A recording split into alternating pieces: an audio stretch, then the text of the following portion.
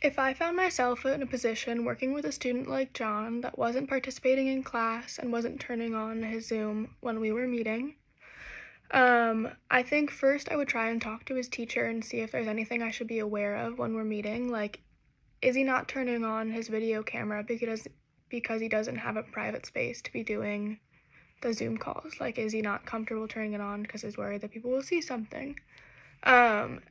So if there was in a situation like that, the next time I saw John, I would say that he doesn't have to turn on his camera for today.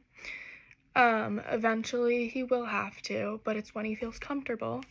And then I would tell him if he has multiple assignments that need to be done, pick one assignment that you really want to do, that you feel strong doing, that you feel comfortable doing, something that you think you'll really excel at, that we can do together. And then, depending on how many questions are in the other assignment, I'd say pick 1 to 2 questions from an assignment you really don't want to turn in, something that you feel like you'll struggle with, that you're not that good at, and we'll do those 2 questions together. That way, we'll start with an assignment he wants to do. It'll build motivation, it'll build confidence, it'll kind of get the train rolling. And then once we're able to do that, then we can tackle something he doesn't want to do together.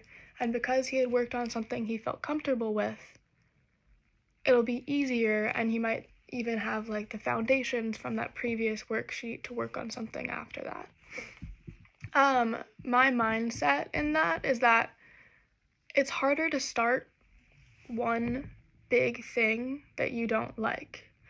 So it might not all get turned in at once, but breaking something you don't want to do down into sections and doing it with someone else makes it seem less daunting. It's also showing that we can understand that things are hard and that you don't want to do it, but it's not an excuse to not try at all. You still have to do a little bit, but it's okay if we don't work at it all today.